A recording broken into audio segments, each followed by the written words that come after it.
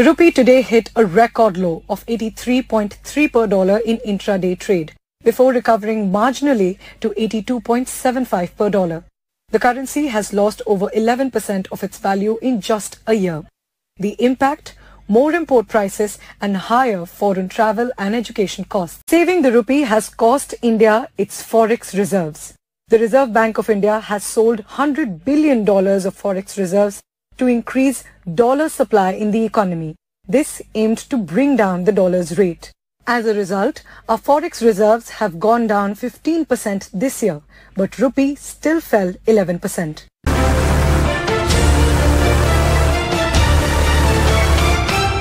Hello everyone. On 19th of October 2022, the Indian rupee plunged 61 paise to decline below the 83 mark for the first time against the US dollar. Since January this year, the Indian rupee has declined almost 12%. This made the Indian rupee one of the biggest losers in the emerging market currencies.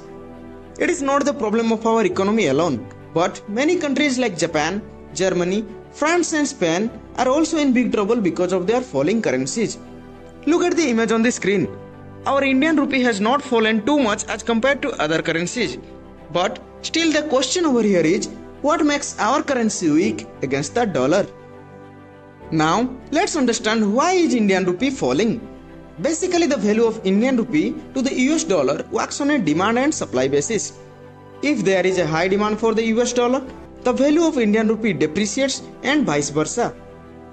There are basically three factors which are the major reasons behind the falling of rupee. Number one is import and export. Dollar is mainly the foreign exchange currency. So, when other countries want to export and import with another country, then they need dollars to settle the transaction. After all, when a country imports are more than their exports, then they need more dollars to settle the transaction. This mainly leads towards high demand for dollar, and it gives the dollar more strength, whereby their own currency would fall. Number two is foreign fund outflow. Foreign fund plays a major role in this case. The FIIs or foreign institutional investors. If you don't have any idea about foreign institutional investors, then I am giving the short description about FIIs. Foreign institutional investors are those investors who comes from foreign countries like USA and UK to invest their money in Indian companies through stock exchanges. Now, you have a question in your mind that why do they come here to invest rather than to invest in the companies which are in their nation? So the answer is, if you see the countries like USA, then it is a developed country. So the growth of the country and businesses would be very slow. That's why the foreign institutional investors invest in our companies, because our country is a developing country and the growth of our business would be more faster than USA. Besides, there have been heavy foreign fund outflows from the domestic markets, as the foreign institutional investors have sold shares worth $28.4 billion so far this year. As money flows out of India, the rupee-dollar exchange rates get impacted and the rupee depreciates.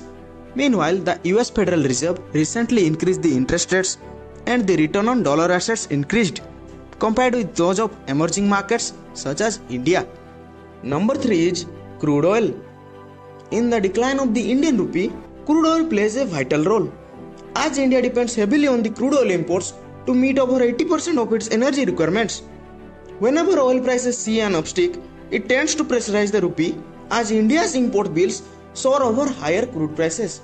If oil prices are rising, it means imports are rising continuously. This pushes up the demand for the US dollar, which then strengthens the dollar against the rupee. For example, if India imports 10 barrels of crude oil per month, suppose the price of an oil barrel is $60, so in that month, India would have to pay $600, but in that next month, when the price of an oil barrel upstick to $100, then India would have to pay $1,000 for the same 10 barrels of oil. So you can see in this case, if the prices of an oil barrel increased by $40, then India would have to pay $400 more for that same quantity of oils. And this pushes up the demand for the US dollar, which will give the strength to the dollar. Now, we will understand what is the impact of weak rupee on our economy and also on our daily life. Since India mostly depends on imports, including crude oil, metals, electronics and so on. The country makes payments in US dollar. Now, if the rupee is weak, it has to pay more for the same quantity of items. In such cases, the cost of raw materials and production goes up, which gets passed on to the consumers. On the other hand, a weakening domestic currency boosts export as shipments gets more competitive and foreign buyers gain more purchasing power. However, in the current scenario of weak global demand and persistent volatility, exporters are not supportive because of the currency fall. This brings me to the conclusion part of the video. We can't say whether rupee will fall more or not, but some professionals are saying that rupee will move to 85. RBI's Deputy Governor Michael D. Patra said, "We will stand for its stability and we are doing it. We are there in the market and we will not allow disorderly movement of the rupee. We have no level in mind, but we will not allow jerky movement." As I said you earlier, we are in a good position against the dollar as compared to other countries. Thank you so much for giving us your valuable time and watching our video till the end.